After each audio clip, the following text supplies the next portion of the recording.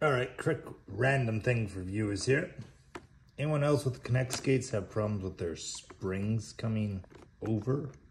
The spring that holds this to recoil keeps coming off. Like, yeah, okay, these things will bust once in a while. You can stamp them back in or get replacements because the originals weren't always correctly stamped here.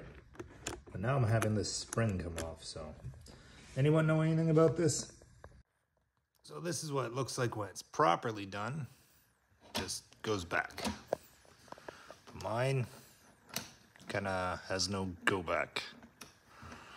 So yeah, excuse my laundry machine backdrop, but yeah, that's what we're working with today before we go film.